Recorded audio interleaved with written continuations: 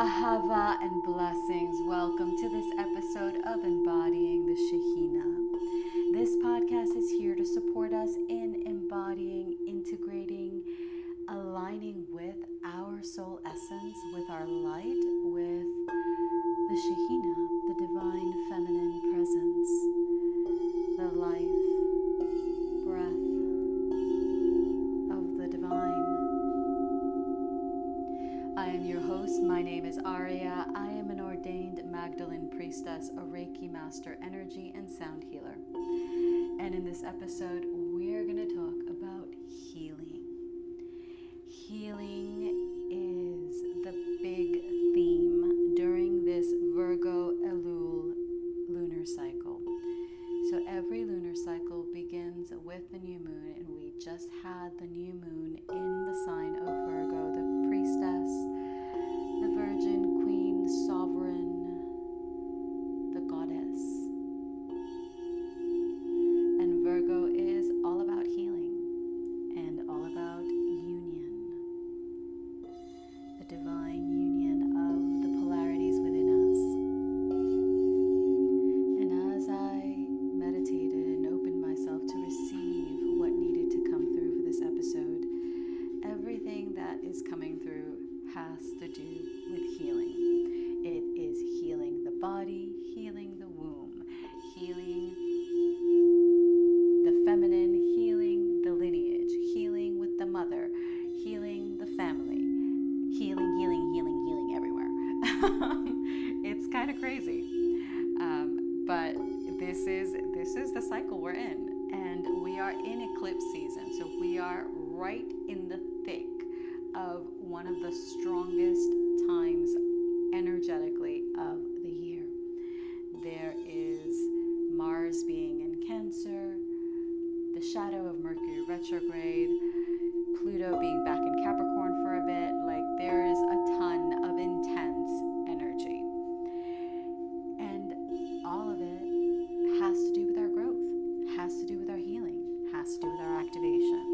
And you will notice that oftentimes I utilize the word activation with healing, and I interchange them. And the reason for this is that when you heal, you liberate something that needed to be let go of. And I'm being very mindful of my words, because this is the month to be very mindful of your words. So I didn't want to say release, because when you release, you are doing it again, leasing, entering into another agreement. So it is very, very important to be aware of the words we are choosing, because our words create frequencies. And healing is an activation, because when we heal, when we liberate a layer of self, a limiting belief, a karma, a trauma, when we transcend that circumstance and we're able to experience the trigger and choose a different expression and not go into the same rabbit hole of the pattern that we're used to, then we are evolving, then we are activating, because we are activating a new level of ourself. We're activating a new dimension, a new expression of our light, of our soul.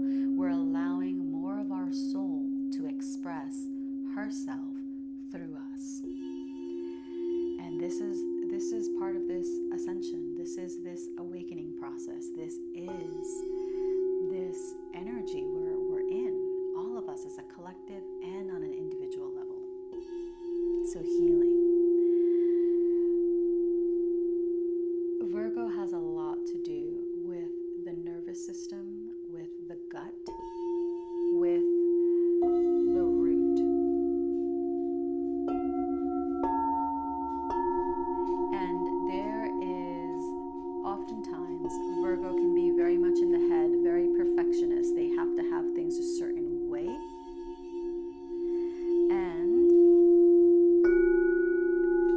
oftentimes this can get them in trouble, because they can be very harsh and very quick to judge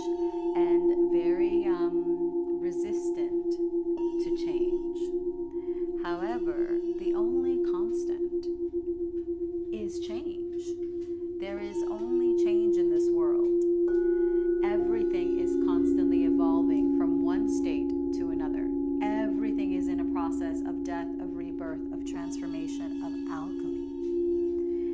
You incarnated, we all chose to incarnate in this earth at this time to experience this great process of unveiling the layers, of shedding the layers of ego in order to embody our light, our soul, in order to stand in our sovereignty, in our power, and let go of the fear, let go of the guilt, let go of the shame, let go of all of the programs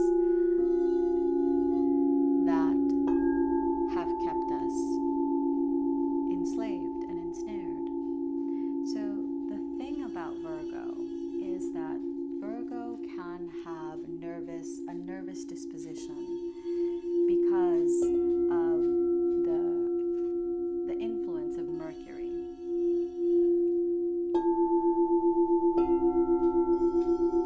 And this can make them have gut issues, sensitivities, allergies.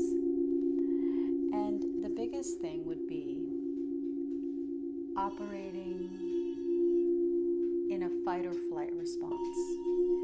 And if you were raised in a traumatic experience, well, if you encountered a traumatic experience, or if you were raised in a household where there was no stability, no safety, no protection, no support from the adult figures in your life, no relationship with the mother, father, or one or the other, then we tend to have an addiction to this instability, this drama, because our bodies, our nervous system has become used to the trauma, the drama, and we feel safe, quote unquote, under those chaotic circumstances. However, the biggest gift that sound and healing can give us, particularly sound, but healing in general, is the balancing of our nervous system, the moving and evolving beyond the living in fear, the living in that fight or flight, stress,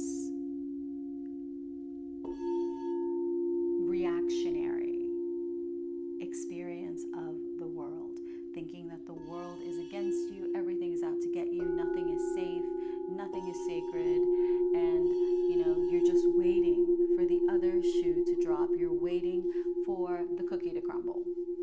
And this experience of always viewing the world through the lens of fear makes us easily controllable, easily manipulated, and confused, because we don't know where to turn, because we were never modeled an example of safety, protection, wholeness, peace, security was never modeled for us. So we tend to exist in the world and be attracted and drawn to experiences that will cement this reality, because this is the vibratory frequency that we are used to. And to transform that, we need to put ourselves first. We need to put our healing first. We need to be very careful we need to be very mindful of our peace and very careful to become very aware of environments, of people, places, things that evoke that false sense of safety. Because drama is a false sense of safety. If you're used to having dramatic, traumatic relationships where you cannot trust your partner, your beloved, where you cannot trust an authority figure or a parent or a guardian, then we gravitate towards people that ultimately will harm us emotionally, physically, mentally, verbally, doesn't matter. So to heal this, we really have to put ourselves in a different frequency. And at first, and I am speaking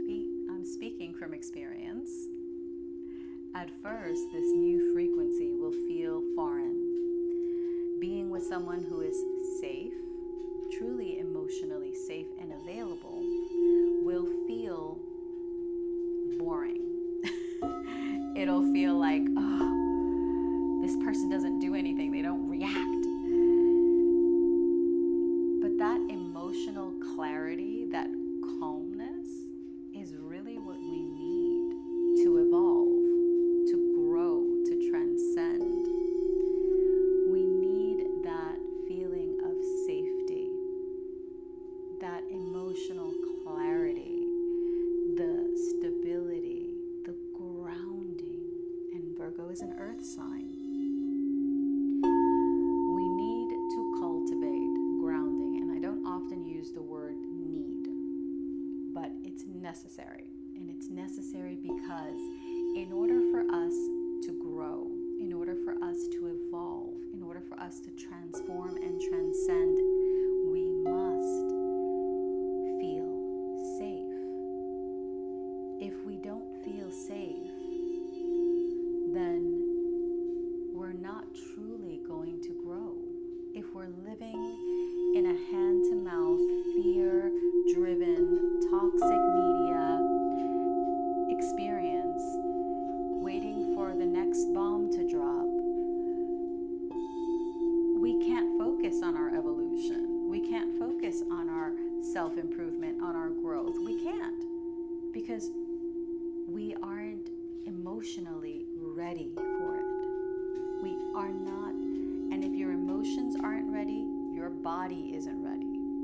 Remember, everything is interconnected. Your mind, body, spirit, soul, body, all of it interconnected. The earth, us, those people around us.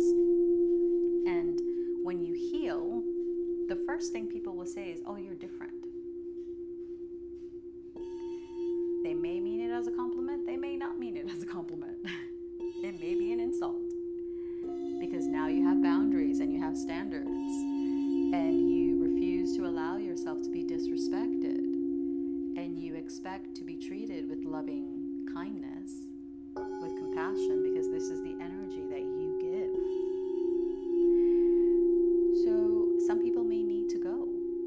And that's oftentimes what keeps us from healing and from truly experiencing the liberation of healing, because we're so married and indoctrinated, and we're so attached. That's the word.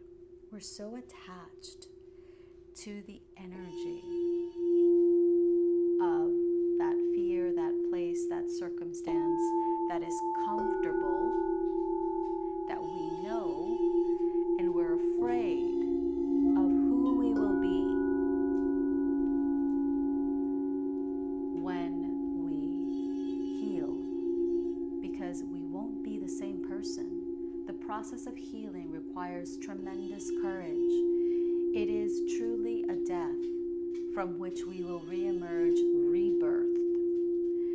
And not everyone is ready for that level of growth. Not everyone is ready for that kind of transformation. Not everyone is ready to truly shed everything that they know about themselves again and again and again. And we must be mindful and be loving towards those who are choosing to remain the same. This isn't a judgment. This isn't a good, bad, different, whatever. It simply is a different expression of life, and one that we don't have to choose. We don't have to continue choosing to re-traumatize ourselves. We don't have to keep choosing the same toxic bag of chips.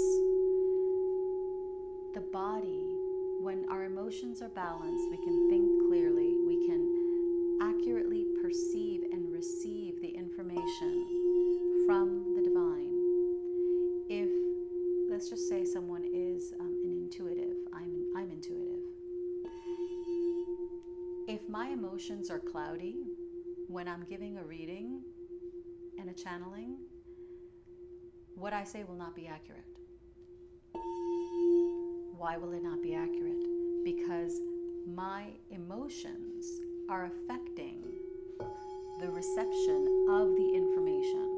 I am coloring what I am receiving through the lens of my own traumas, karmas, limiting beliefs, experiences, blah, blah, blah. And this is what is tricky, because as a healer, as an intuitive, we have to constantly be on our A game. We have to constantly be doing the work. We cannot be a teacher if we are not constantly birthing and rebirthing ourselves and going through deaths and reawakenings and reemergings. It's just not possible. Because in order for us to have the clarity to accurately deliver information, to accurately perceive what's going on, to accurately hold a container of healing, we must be clearing, healing, purifying our own waters, because there will always be new layers and new depths to access. So be very mindful. Your emotions, your triggers are your greatest benefit, your greatest assets. They are the tools through which you have a clear insight as to what needs your attention, what needs your nourishment, what needs activating, what needs to be cleared, what needs to be purified. And then we have the tools. And this is why in my work I share mantras, I share mudras, I share practices, I share sound, because sound gets to the heart of the matter and begins clearing on a cellular level the waters of your creation, the water, because sound affects the water within your cells.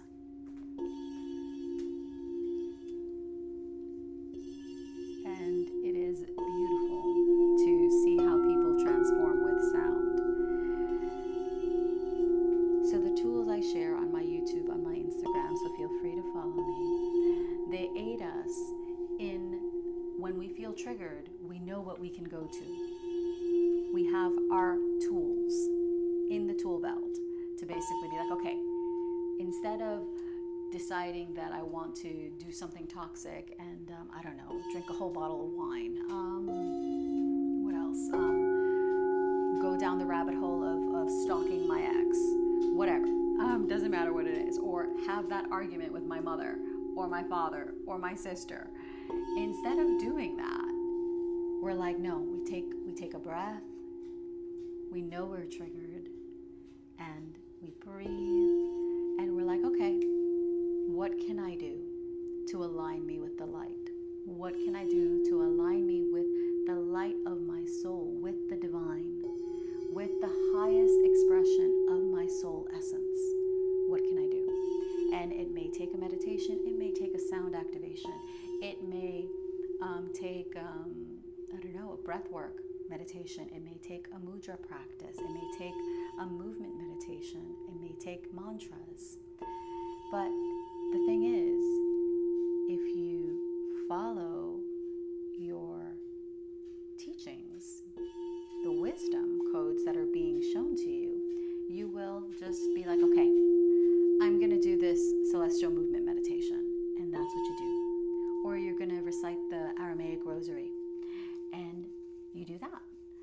And those will all make you feel better and align you with the fullest expression of your soul. Right, Jada? Right, Precious? My husky decided to come join us for a bit. So, those are all ways that we can choose our frequency, choose our alignment, because we don't have to continue perpetuating the drama, the pain, the loss. When we choose something different, we elevate our own frequency. We transcend, and we can cement the new frequency into our expression. We can solidify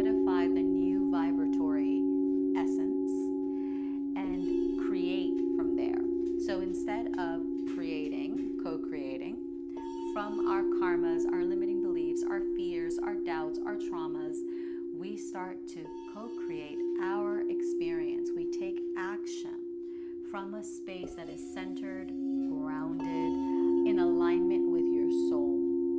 And every step you take will lead you into deeper self-love, self-awareness, into deeper embodiment of your soul, into living your mission. And living your mission isn't about a job. It isn't about a certain amount of money in the bank. It is about the abundance of the light that you share, the abundance of your soul, you radiating love and peace and beauty and harmony, and continuing to create those frequencies as opposed to fear and separation and doubt and anger, etc. This is what this Virgo portal is showing us. We have the opportunity to look at our lives, to look at the different facets of our lives, and to know how in alignment we are with the light in those areas. And if we're somewhat off, we bring it into alignment. We bring it into harmony. We nourish ourselves. We love ourselves, particularly nourish the body. Eat good food. So for women, hormonal imbalance, womb stuff is so prevalent because there's so much toxic shit in our food supply here in the US. It's ridiculous. If your hormones are not balanced as a woman, your emotions are imbalanced, because remember, we are the embodiment of creation. The feminine is creation. Our womb is that portal. So if there's a disharmony in the womb space, we have a disharmony within our hormones, within our emotions. We lack clarity and focus, and this may express in different ways. But all that you are being shown, you're being shown because you have the ability to transcend and transform. So if you have skin issues, skin is the water element. Water is creation. Comes right back down to what are you imprinting in the waters of your creation? Are you purifying? Are you nurturing? Are you taking care of your gut? Your gut health is your second brain. So the more that we can heal the body, the more that we can heal the emotions, harmonize the hormones for women, the more that we can open ourselves to receive light and to embody more of our light. Because your body is the vessel that you chose for the embodiment of your soul in this incarnation. So your body is important. Nurturing, resting, taking care to not engage in stressful activities. Like the worst, when I was a health coach, oh God, I hated this. The thing I hated most was people recommending high intensity workouts, the beast workouts, I can't remember what it is, for women. It's the worst thing you can do for your hormones. The worst thing you can do for your hormones is continue to feed the fight or flight. That is the worst thing you can do. For a woman, we need to feel safe. We need to feel nurtured. We need to feel protected. We need to feel cared for. And I don't care how badass a woman you are, you still need it. Because of our hormones, because of our nature. And this isn't one is better than the other. This is simply the biology of your physiology. And the biology of your physiology dictates the expression of your creation, the expression of your soul, because you chose this incarnation, remember. So, where do we need to heal? Where do we need to connect with the womb space, with creation? Where do we need to stop engaging in either watching scary movies, because that's toxic. I'm sorry to break it to you. toxic because it's traumatizing your mind, and it's teaching you to maintain the parasympathetic system, to basically disengage your sense of safety and to constantly be in fight or flight. So that's what it's teaching you, that you're not safe. And as a woman, that's the worst thing you can do, is not feel safe. This is why so many women have problems with orgasm, have problems with intimacy, have problems receiving love, because we are so busy giving it that we don't know to receive, that we don't know it's important to have this harmony between giving and receiving, that it's important for us to be able to feel safe. And in order for a woman to experience that kind of depth and pleasure in the divine union with their mate, we must feel safe and protected emotionally. The womb, the yoni doesn't open without that. Without us being safe in our body, safe in our emotions, safe in our environment, it doesn't. And on that subject of healing, let's talk about our partners. Healing the womb space is so important because the waters of our womb store emotions, they store karmas, they store traumas, they store all kinds of stuff from our lineage and from the partners that we engage in. And it could just be a kiss. You're still energetically linking yourself to that person. And the longer you are intimate with someone, the more you begin to receive and take on their karmas, their traumas, their demons, their whatevers. So it's very important to always be working on your womb, on clearing and healing the womb space. And on my YouTube, I'm going to make sure that I share a couple of practices to clear the womb space, because it's super important. Because if the waters of your womb are not, I'm going to say it, pristine, pure, and by this I don't mean virginal, like in the toxic sense. I mean that you are whole, that your energy is your energy and is not commingled with somebody else's toxic stuff. Okay.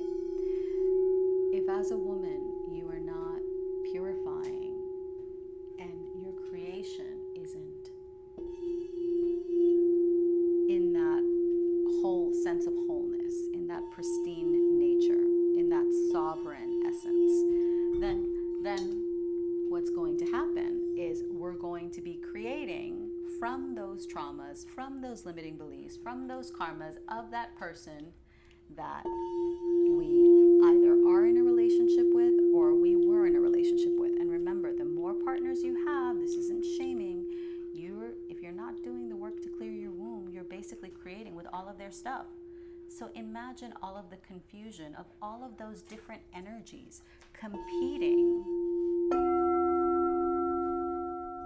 to create more toxicity in your life. And then you wonder why everything is a mess.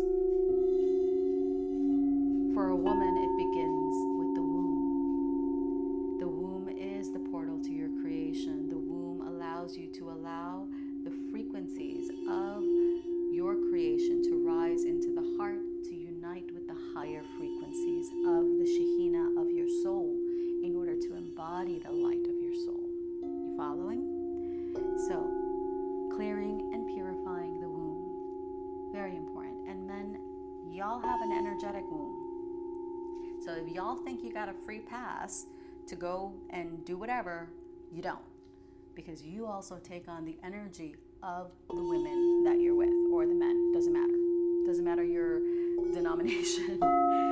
We all take on the energy of our lovers. And if we aren't purifying, then it's a hot mess. Don't say I didn't warn you. But since it's Virgo season, we have this opportunity to heal profoundly. We can heal so deeply this month if we align with our light, if we allow ourselves to let go. Surrender the stuff that doesn't serve you. Let it go. It served its purpose. We're grateful for the lessons, and it's time to experience a new frequency. And if you're ready, then let's do this.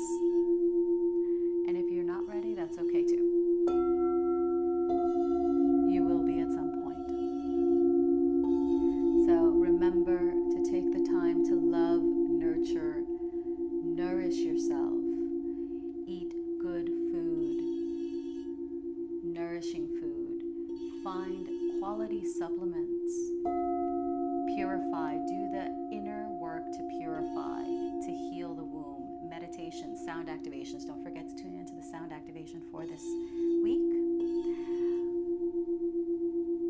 Movement meditations, yoga, working out. Just women, ladies, no high intensity shit, please. That is so horrible for your hormones. And really take everything that happens as an opportunity, as a window into the depths of what can be healed during this time. And remember, it wouldn't be happening, it wouldn't be triggering you if you weren't ready for that upgrade. If you weren't ready to level up, you wouldn't even be paying attention to half the things that are coming out of my mouth. You wouldn't. So, clearly, you're ready. So let's do this. Have a blessed day of the goddess. Enjoy the sound activation. If you enjoyed this, subscribe, share, save, follow me on Instagram at Aurea Lara, AUREALARA. YouTube, same name, at Aurea Lara, AUREALARA.